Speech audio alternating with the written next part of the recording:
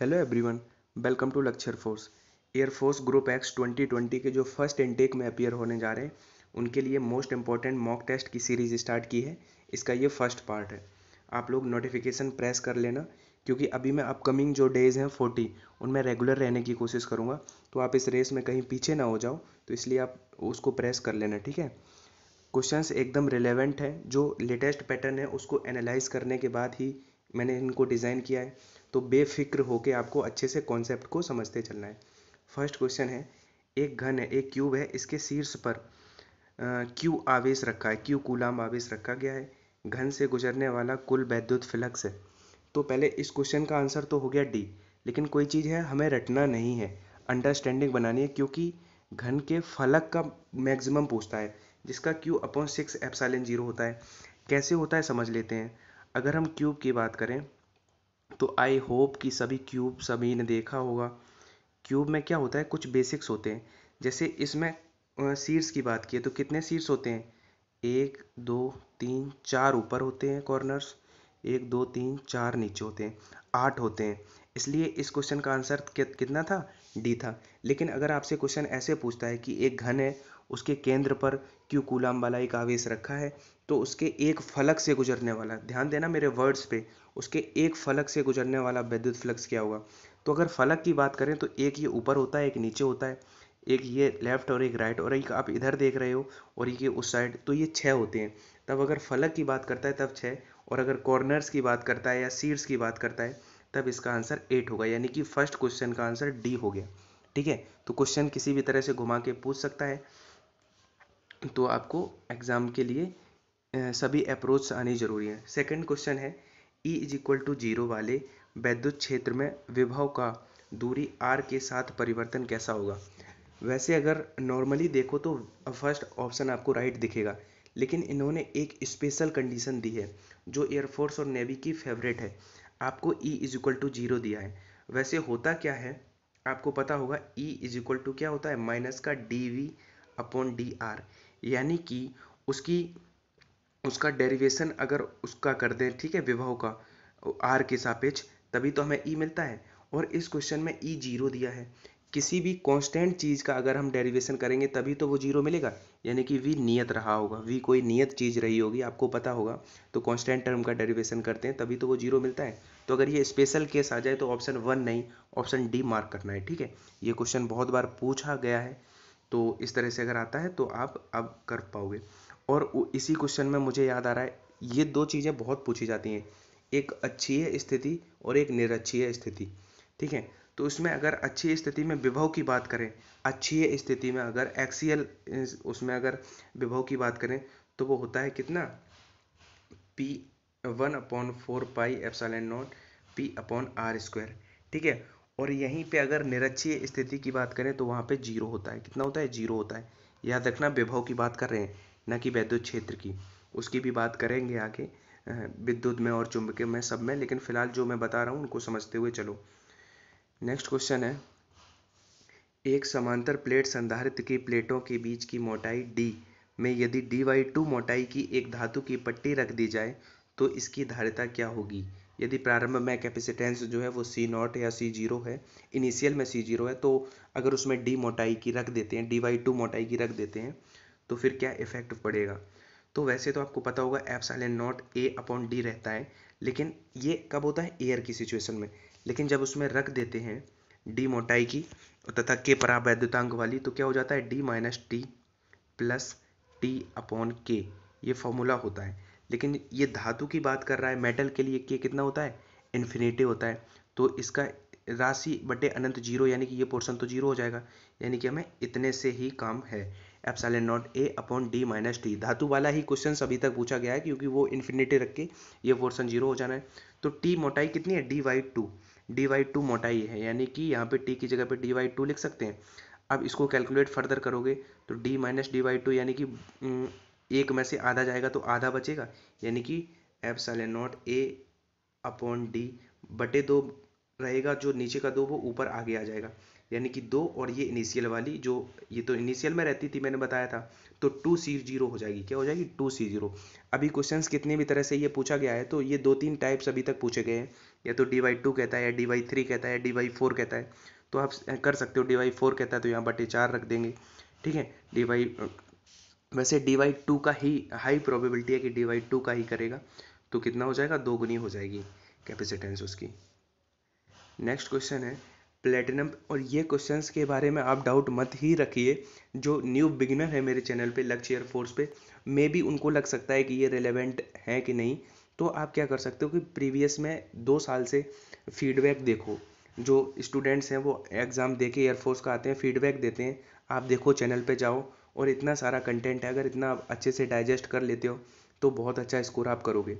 तो कंटेंट के बारे में बेफिक्र होके आप रहो, जो मैं दे रहा हूँ वो रिलेवेंट है। यूट्यूब पे कहीं भी इतना, भले ही चैनल छोटा है लेकिन रिलेवेंट चीज़ों के उसमें आप इसका फीडबैक देखो, इसकी रेटिंग देखो, ठीक है।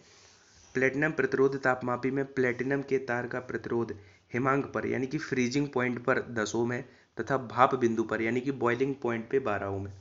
जब तापमापी को किसी बॉइलिंग मतलब किसी तप्त द्रव यानी कि किसी हीट उसके लिक्विड के अंदर पर डाला जाता है तो तार का प्रतिरोध 11 ओम हो जाता है। तो द्रव का ताप यानी कि उस जो द्रव था गर्म था, उसका आखिर टेम्परेचर क्या था। तो आपको ये क्वेश्चन देखो, पहले तो आपको मैं अप्रोच एक देखो, कभी कभी क्या है, मैं आपको कुछ चीज़ें याद करने के लिए बताता हूँ। अगर जो उसका ताप पूछा जाए जिसमें वो डुबोया जाए, ये क्वेश्चन बहुत बार पूछा गया है, RT-R0 upon R100 minus R0। अभी इन टर्म्स को मैं आपको अच्छे से समझा दे रहा हूँ। RT जो आपको दे रखा है कि उस मतलब द्रव में डालने पे कितना था, तार का प्रतिरोध 11 ओम था उस टेम्परेचर पे, और R0 मतलब फ्रीजिंग पॉइंट पे, फ्रीजिंग पॉइंट 0 डिग्री सेंटीग्रेड होता है। तो इन्होंने दिया है कि हिमांक पे 10 ओम है, तो R0 यानी कि घुमा के दिया है क्वेश्चन। R0 या तो डायरेक्ट आपको R0 देगा, या ऐसे कहेगा कि हिमांक पर R0 होता है, फ्रीजिंग पॉइंट होता है, ठीक है। और इन्होंने भाप बिंदु कितना होता है, 100 डिग्री सेंटीग्रेड होता है बॉइलिंग पॉइंट।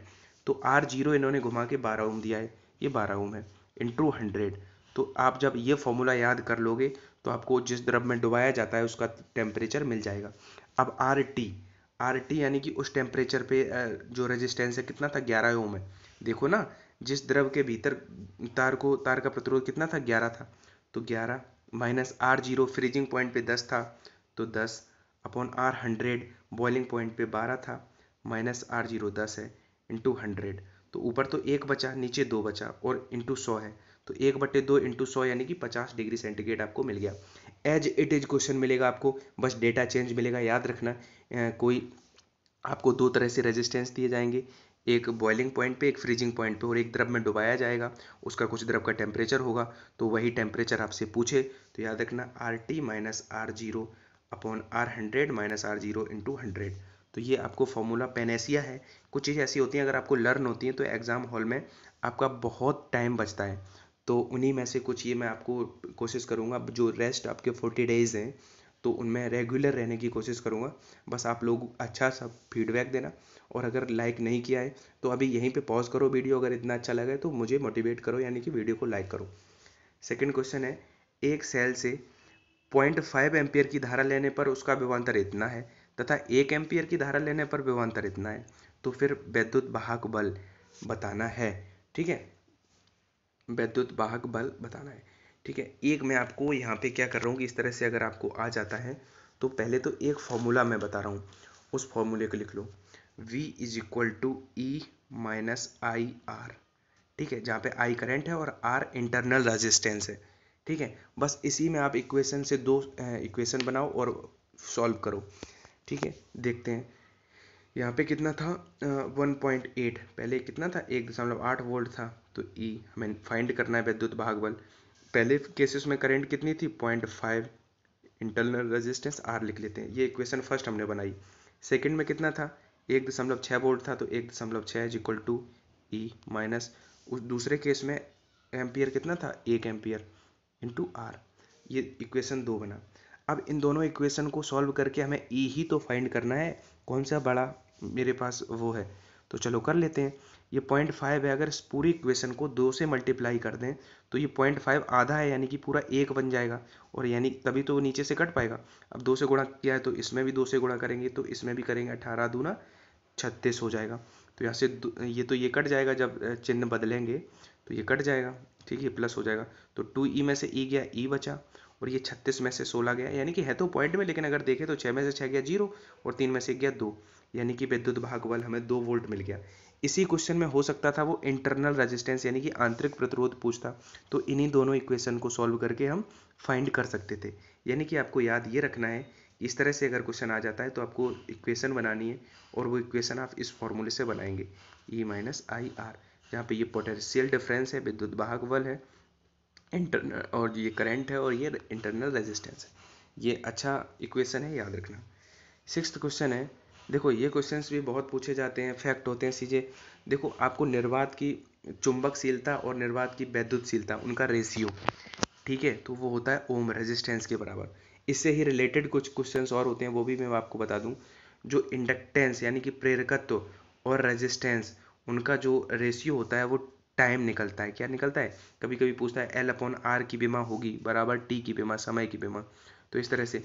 और यही क्वेश्चन जैसे 1/√μ0 कर देता, अगर ऐसे कर देता तो वो इक्वल हो जाता C के, यानी कि निर्वात में प्रकाश की चाल के बराबर हो जाता है, ठीक है।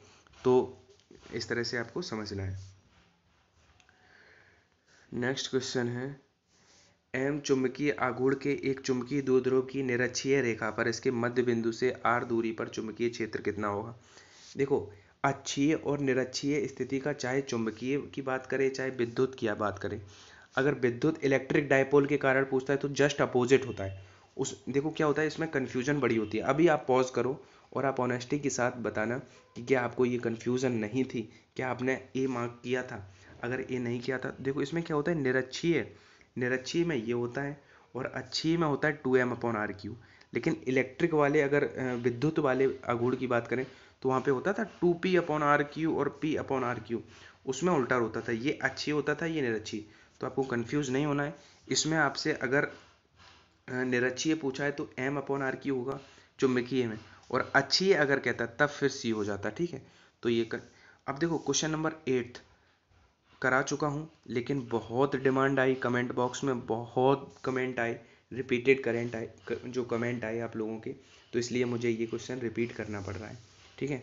तो जिनको समझ में अच्छे से आ गया था या जिनको कोई डाउट्स नहीं था, वो 2 मिनट वीडियो की लेंथ आगे करके, ऑनलाइन में यही एक अच्छा प्रॉफिट होता है कि वीडियो आप कम ज़्यादा करके देख सकते हो, तो आप आगे चले जाओ, वरना ध्यान से समझो। देखो 2 केसेस होते हैं और दोनों ही पूछे गए हैं, मज़े की बात तो ये है, तो कन्फ्यूजन क्यों ना हो।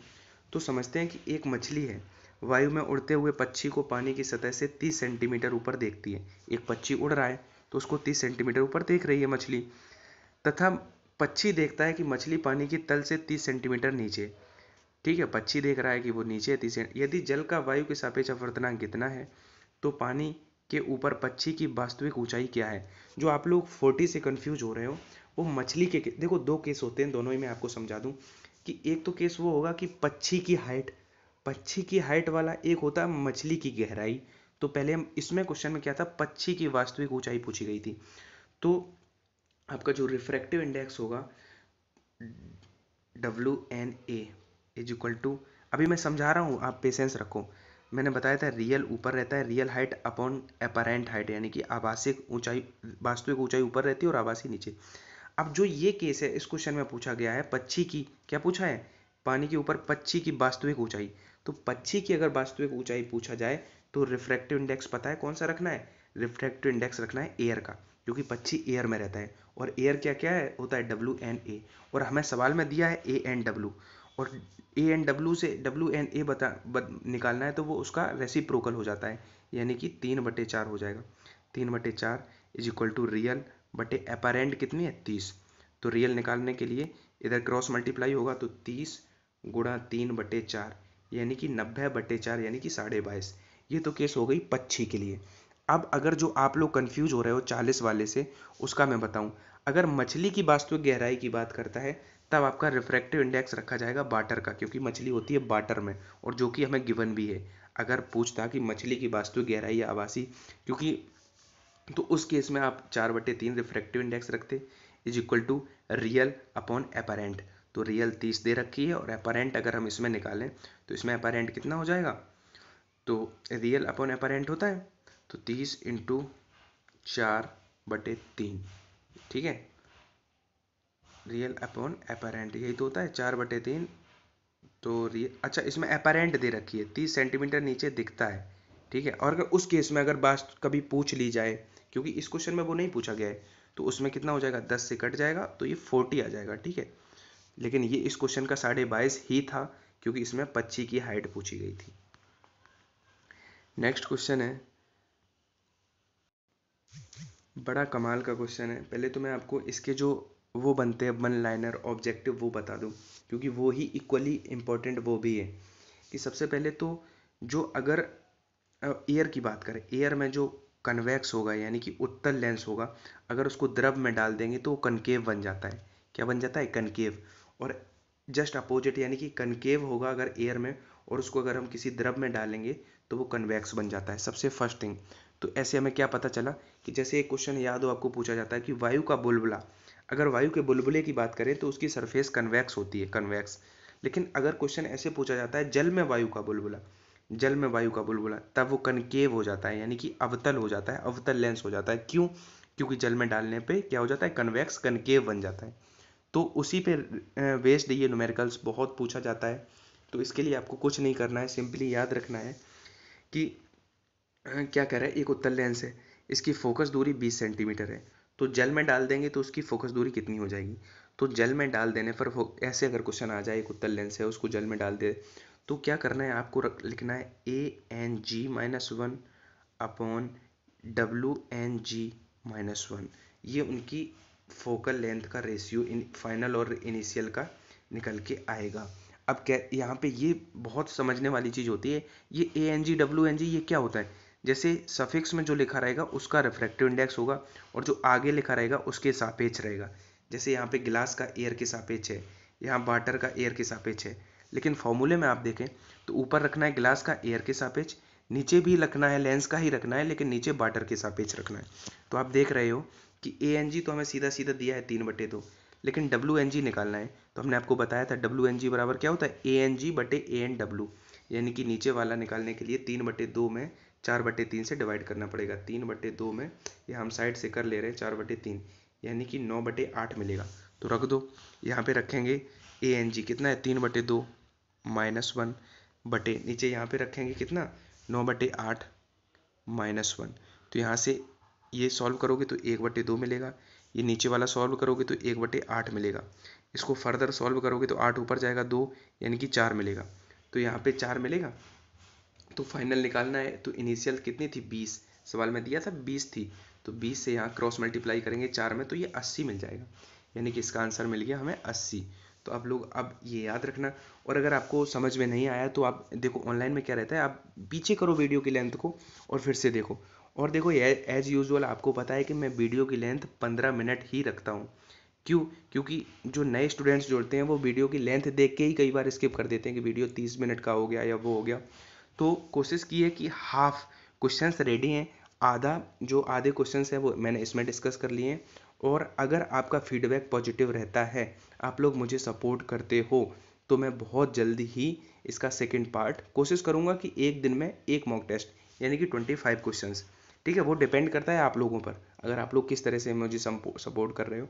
तो नहीं तो फिर मैं कोशिश करूंगा कि 2 दिन में एक मॉक टेस्ट कराने की, यानी कि आधा आज और आधा कल, ठीक है। और आप लोग सपोर्ट अगर करना चाहते हो तो यार प्लीज़ किया करो, ठीक है। ये बहुत ही एक चीज़ होती है कि अगर रिसोर्सेज बढ़ जाते हैं तो फिर काम करने की जो वो है वो अपने आप बढ़ जाती है स्पीड, ठीक है। कंटेंट की हो चाहे फिर वो किसी तरह से बात करो, तो आप लोगों का सपोर्ट बहुत ही ज़रूरी है इस टाइम पे। तो आप लोग सपोर्ट कर सकते हो। डिस्क्रिप्शन बॉक्स में मैंने गूगल पे और फ़ोनपे का वो दे रखा है नंबर, आप लोग उस नंबर पे जाके अपनी मर्जी से जितना सपोर्ट कर सको उतना सपोर्ट कर सकते हो, ठीक है। तो मिलते हैं नेक्स्ट वीडियो में। जय हिंद।